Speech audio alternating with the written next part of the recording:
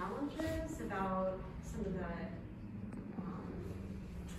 maybe some of the positive ways too that it informed your art?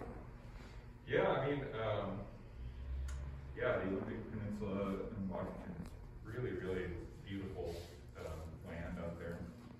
So we were very much just kind of up in it, which is really cool. So a lot of opportunities to just get out, look at stuff, and a lot of places to paint. I was painting pretty much outside. I'd take stuff into our house and work on it some at night, but not a great deal. Mostly just kind of like on location out there. Challenges. I don't know. It was fine. It was great. I got a solar panel and a little battery, and it was really good. For inside or for outside? For inside. Okay. There was like several small buildings with different people living in them. Sonia and I lived in one of them, and I had my own little solar panel that I set up, and so we had lights and power. They had a wood stove. And when you took the paintings, you just like physically carried them out and back? And Yeah, for the most part. And do you feel that that is a different experience as a painter, to be painting outside in front of nature or in front of the building as opposed to painting inside the studio? Yeah. And could you talk about that a little Yeah, I mean, since coming to Chicago, I finally got a big space to work. That was where that was, and it's been really different. It's been a really big change.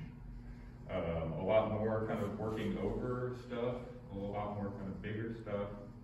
Kind of like the whole challenge of like just getting kind of lost in it and like not, like, oh, I went too far, or just kind of struggling against the whole thing, which is great. It's like what I wanted it for, but it's like a different challenge. I mean, a lot of these really, they went pretty fast.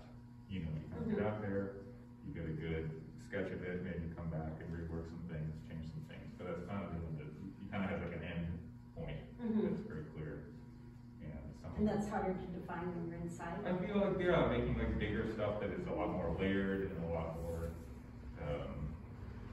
just kind of different work that like is a lot more like rework. But honestly, I feel like I'm actually making maybe almost as much for them as I was before of the ones, kind of this size on paper. And it's almost like just the bigger stuff is just a whole other thing that's happening too. It's almost like kind of getting the eyes off of doing these ones is like freeing them up and they're even going very better, The next step is just to get almost the focus away from the stuff that was originally kind of like the part of it. There's an essayist that I really like who writes about art and politics, the late John Berger. And I was recently reading an essay by John Berger where he compares a painting to a tree and then speaks about how all of the roots are in fact the process that we don't see, the struggles, the idea, everything that it perhaps takes place in time as opposed to the painting being a moment that's present in front of you. I'm wondering if you could talk to us a little bit more, you certainly addressed it in the video, about your artistic process, maybe the difference between the process outside and inside, and how you generate ideas. And I feel like especially with a lot of these ones that are here, I think like the process is supposed to seem at least like apparent. It's just kind of laid out. You can kind of feel like you would know what it was. The experience imagined of like doing it yourself or something like that. I think is like, even if it's not all 100% honest always. I think that's what like. do you mean by that? I feel like sometimes like it's okay to like fake that experience. Fake what experience? The like directness of the painting. So like I want it to feel like it just all kind of happened in one thing, even if in actuality maybe it was less direct than that. Like this one, like that one in the corner. We were camping and I went out late at night and said, "Well, this river that we were camping by," and kind of painted late into the night. And in the morning it was just a big black blob. Didn't look like anything at all. And I didn't really think that was ever going to turn into anything. And then later, when I was working over through other stuff, I started kind of working along on it and going along with it, and it did really develop into something that I think is really nice.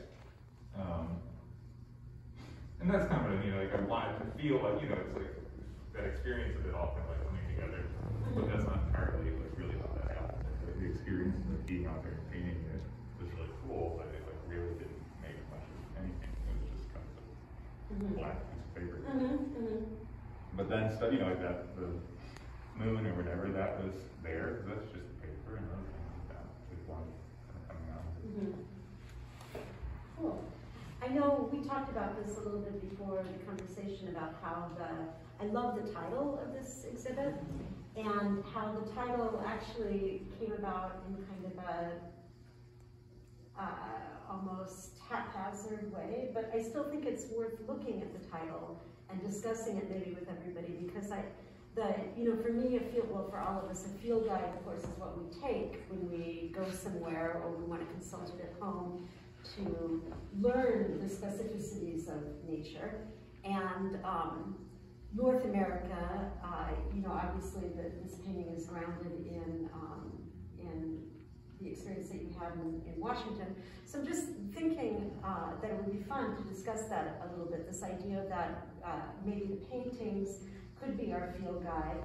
And, you know, this notion of happiness is so profound and yet can be so cliche, you know, in a way. I'm just trying to get, what are your thoughts about the title? I think the title is great. I really scratched my head about it for a long time. Emily helped a lot with figuring that out. Because I don't really title the pieces. It's like I really am not trying to exist in that kind of verbal realm at all, or really even. I feel like almost the less you like, I don't even really want to be thinking about what I'm doing at all when I'm making these paintings. I like feel like as close and like clearly as you can look at the thing with paying as little attention or something. It's like almost more of where I want to be at. But yeah, I think the title is really great. Kind of was an adaptation of a video title. Oh yeah, which one? The video is called An Odorless Field Guide to North American Happiness, which was just me taking pictures of things that were on my desk, like a field guide and a thing of paint thinner, and cut and pasting the words to it. But yeah, I think it describes the show really well. I guess I think happiness in this sort of context for me more means like just, you know, the quality of experience or just being alive. You know, happiness is a good word for it, but it doesn't really. It kind of has some other connotations. I think maybe just like, you know, a field guide to, you know, these experiences or how they're interpreted through the medium. It sounds like you must have had a real sense of plenitude out in nature for 3 years. Yeah. Wondering if that might be linked also to this. And I think that as viewers, when we go through the exhibit, we do have that feeling of plenitude and transcendence that we've been able to give to us through the paintings. Yeah, I mean, I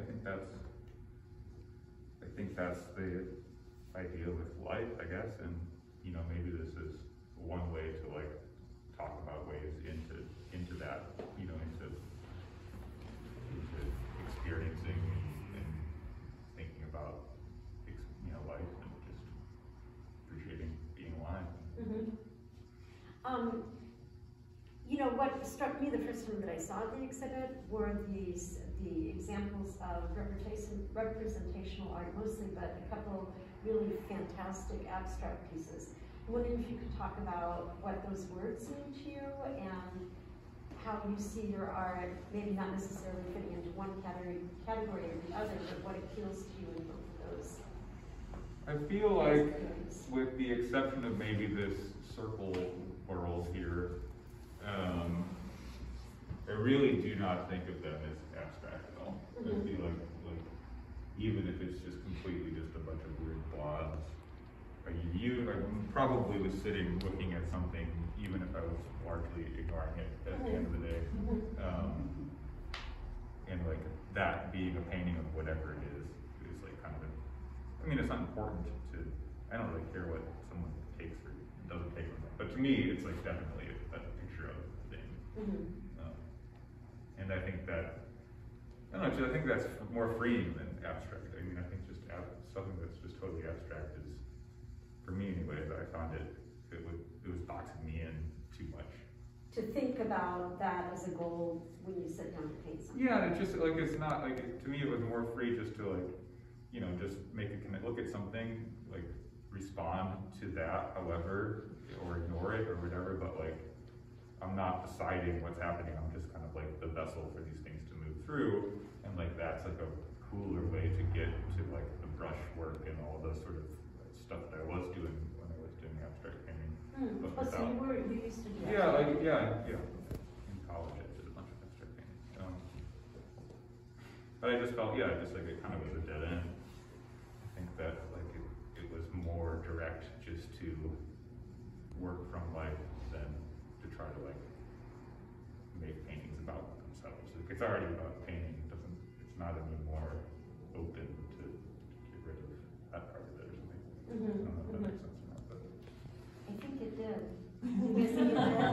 I think meaning that if you're doing abstract art, in your mind, you're really focusing on the interior, whereas when you're opening up to the outside world, you don't have to focus on that interior. You can just... Well, and also the painting part is happening either way. You know, like this idea that abstract is more about painting because you're not looking at anything. It's like you're doing the thing. You're just like, you know, like I felt like I was just stuck in nothing instead of just being like, so many things to look at. Just, you know, you start with that. You don't have to make it look like that. It's just like a way to get far enough along that you can start making decisions and like feeling things out and like going through that. I'm wondering, because this is the actual exhibit is rooted in North America, if there are any other North American landscape artists that have inspired you? Sure. Yeah.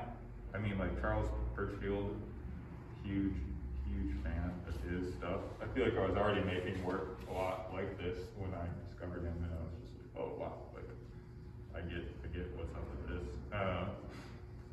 Walter Anderson, kind of very similar artist. He was really cool. He had a museum down in Ocean Springs. I don't know. It was near New Orleans when I was living down there. So I went there a couple times. That's really neat. Who else? I don't know. I got some O'Keeffe period, like late period pictures on my desk right now that I've been looking at a lot. The dunes and things like that. They're so beautiful. Which also have a tendency to mix or play around with this idea of abstract and representational. Yeah. Definitely. And who else have I been really liking? This guy, I was in Mexico City, and Manuel Serrano, and seems like he's mostly like a surrealist, but there's a bunch of pictures there that I really liked, and they were just kind of still lifes, and there was nothing really in particular that was weird about them until you started looking at it. And then they were just incredibly surreal and incredibly bizarre. There's one of like a rib cage on a beach. It's called What I Found on the Beach, located in Monterey, in La Playa. And it's just so good. It's just like a terrifying world, but it's just a picture of this, you know? And like I think that kind of, I'm really interested in that sort of stuff. Like I feel like if you can get people in the door seeing something and knowing what it is and like feeling like, oh, it's a picture of a road, that's a picture of some trees, whatever, you've established some sort of idea of what's going on. There's a sense of normalcy, and then you have a place to push against. and like do something bizarre and exciting. And I think when everything is just already craziness the whole time, it's not, there's nothing to make you feel weird about that. We're pretty used to bizarre images in our world all the time. And without like sort of creating somewhere to be that you understand, it's hard to actually do anything that is bizarre or like kind of transformative. You know, you were talking about that moment in front of the painting. Is that at the Mexican? Yeah, it's in the like Mexican City Museum. In Mexico City, yeah. And what I liked is this idea of you looking at it and not turning away, but looking at it for a prolonged time, and then you having this experience with the painting and coming to different interpretations, and I'm going to use feelings for lack of a better word with the painting. And it reminds me of how you so nicely describe what you believe the role of the viewer is in the document that Emily has. I know that when I sometimes watch, I like to sometimes watch people in art museums looking at stuff, and you notice that the average time that you look at a painting in a museum is often like under a minute, you know. And so I'm just wondering if you want to talk a little bit to us about how you feel the role of the viewer is in your thinking, and how that dialogue is established.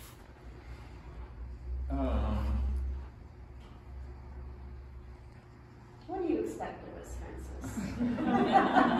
How can it help? I mean, they're made to be looked at, you know, and I guess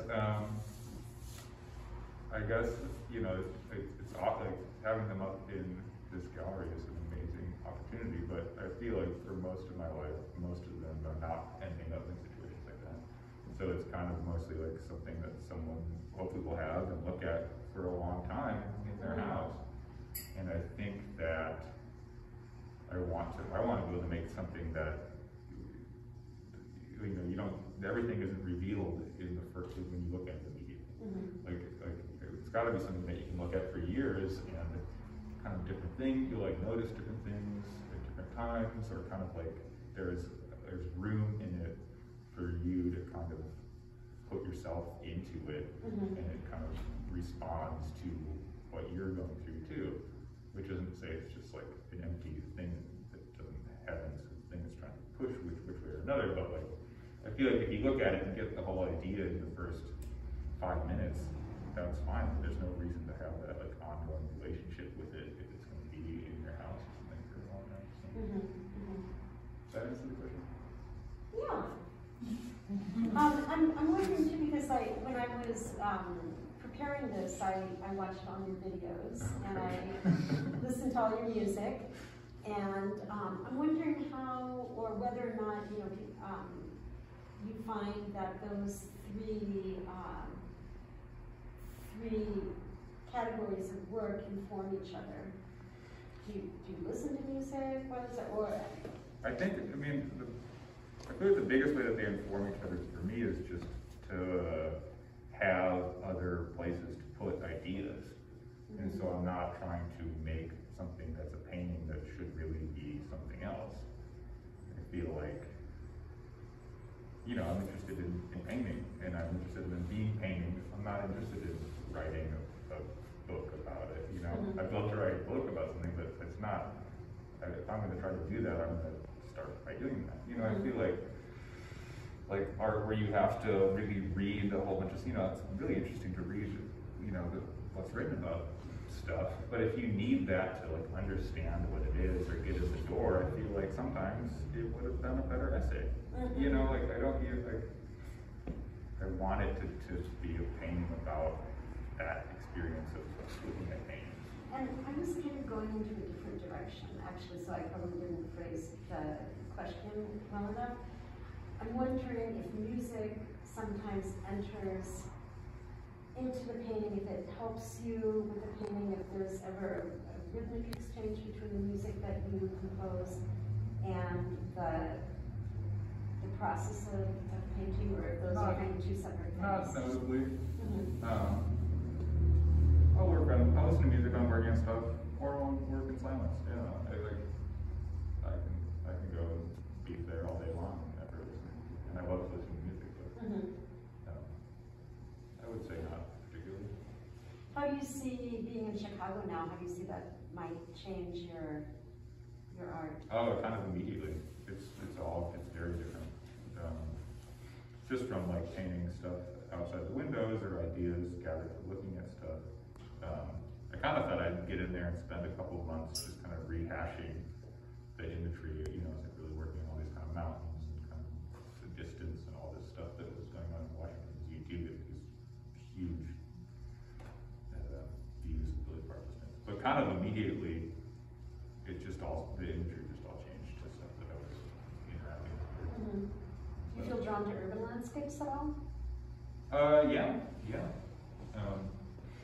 I've been doing kind of some urban landscapes, just so the weird kind of skyline out of the window, and a couple of kind of weird stuff, kind of more like that, where it's sort of more invented, but just like very directly responding to things like that. And yeah, I'm hoping to do some more painting outside soon. I just got my one little hit back together, so I did a couple of those the other day. So I want to keep painting outside as well as trying to do the inside stuff. I think keeping both going is going to be important. So. Are there any questions out there for the others? I have a question. I'm kind of curious about the timeline of that painting, or if you can talk about This one or this one? this one. No, this one. That is a sunset. Well, it was, I guess, was it done after you did these, or kind of at the end of, where in your stay of painting? Yeah, this was after these ones. Yeah. I feel like these ones were up last year. That was kind of a big moment, whatever that was, just kind of the opening up. And I think it came really pretty directly out of the ink drawing. Kind of that, just openness and attitude of just if you don't feel like doing it, just leave it out, I don't know, just do what feels good. So yeah, this is after that. But I also feel like this is a kind of painting, kind of sky like that I've been making a lot of for kind of a long time. A lot of what? A lot of paintings sort of similar to that in a certain way. It certainly looks like it was from this time, but kind of like that. Kind of just weird abstract sky with a little bit of ground on the bottom. Making paintings like that for a while. But was it more towards the end of your stay? That was very close to the end of the stay in Washington. Yeah. I think that was probably maybe a good week before I left. That's kind of, is that a direction you want to stay in, or is that kind of a result, or just where you were at? I think that's where I was at, but yeah, I would.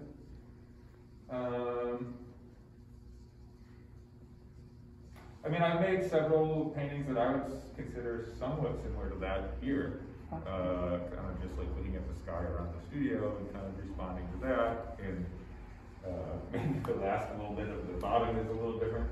But I think the feeling, they're all individually different. Yeah, I really love that painting a lot. Yeah, that's. Is that the one you're going to buy? Maybe. But it does feel like it's kind of a ladder painting of these, so that's why I was curious if that's where you want to kind of stay, or was that significant in some way? Yeah, it's certainly the one that I've really loved out of this group a lot. Yeah. I don't know. I don't really